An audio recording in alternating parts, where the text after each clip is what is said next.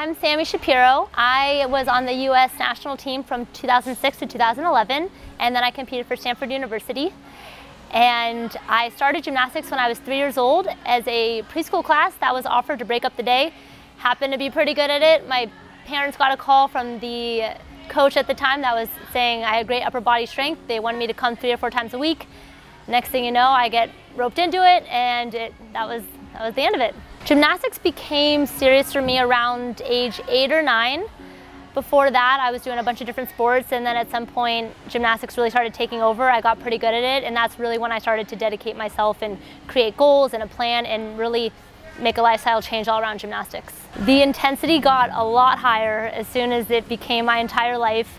And going from training a few hours a week, doing other sports, arts and whatnot, to essentially training 8 hours a day, 6 days a week. Fairly little days off, lots of injuries, and just it's quite intense. I felt like my biggest accomplishments were being able to learn how to balance my priorities. Obviously gymnastics was a major priority for me, but also school was. And from a very early age, I was taught how to balance both and how to focus on what I needed to do at the time and compartmentalize and prioritize health and fitness, but also sleep and studying. So lots of early lessons that were utilized in order to be successful. And as far as who I looked up to, when I was just on the cusp of elite, Mohini Bhardwaj came to my gym to start training for the Olympics.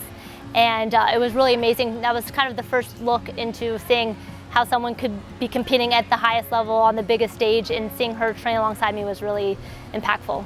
When you're so in it, it doesn't feel like, the folks you looked up to, it's weird to think about how all of a sudden someone's looking up to you in that same regard. It fills me with a lot of pride. I feel very fortunate that I can then be that example for others, just as gymnasts that came before me were for me.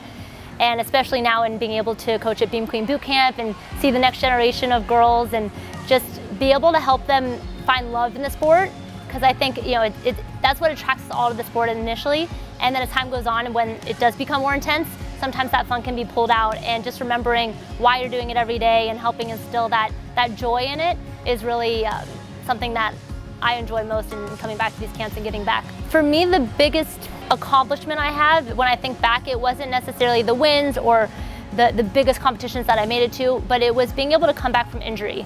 And all of the fear that goes along with that, and the hit it takes to your self-confidence and the doubt, and am I ever going to come back and do the skills that I was able to do. So just every time I was injured, being able to show and prove to myself that with hard work and positivity and dedication, you can really get back to that level. And it's pretty cool to be able to say, like, oh, this skill that I was afraid of, that I'd hurt myself on, I have now mastered it, and I'm consistent, and I'm proud to compete it.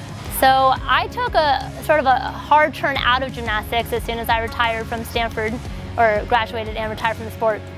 And interestingly, so I went into the corporate world. I worked at Amazon in Seattle, and then was there for 3 years, and then got relocated to Los Angeles to help Amazon launch a new office.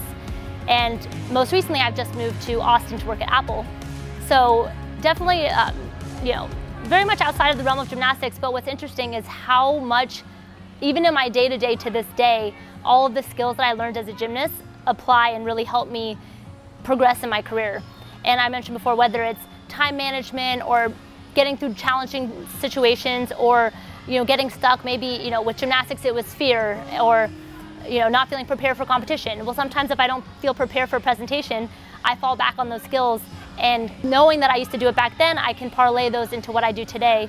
And it is pretty amazing how much gymnastics has built me and shaped me, and even though I am not using gymnastics today, all of those skills I learned are still so relevant in my everyday life.